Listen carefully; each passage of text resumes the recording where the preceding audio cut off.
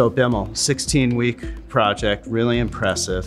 One of the fastest I've seen, so congratulations on that. Let's start from the beginning. What were a couple of things that you did to start to plan and prepare for this big move to S/4HANA? The main criteria for this project to be successful was a planning. Right. We started with how we are using our system. We took a look at our transactions that we run in SAP over a period of time. And we used that data to generate a BSR. So you used the BSR tool from SAP. That's correct. Okay. And in that BSR, we were able to define the scope of the project using the data. Right. The next thing was to do the analysis of the custom code. We took an inventory of our custom code, and then we looked at what custom code we are using, what custom code we are not using. Right. And then that was another area where we spent time to understand this, to define the scope.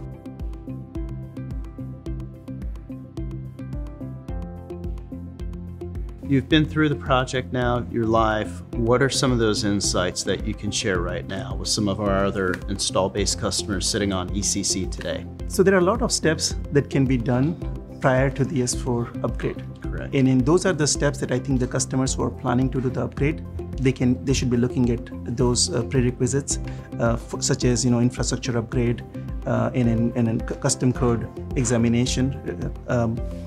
Also, S4 upgrade is, depending on the scope of the S4 upgrade, the large portion of this is testing. Yes. So making sure that you have a thorough test plan defined and resources ramped up to complete the testing is a key to the success. We would also recommend to engage the business users in the project right from the beginning.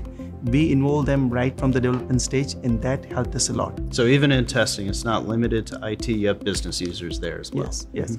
And another key takeaway for us was, or we would recommend our customers would be to break up the project into multiple phases. Well, Bimal, I'd say amazing implementation that you had at the company.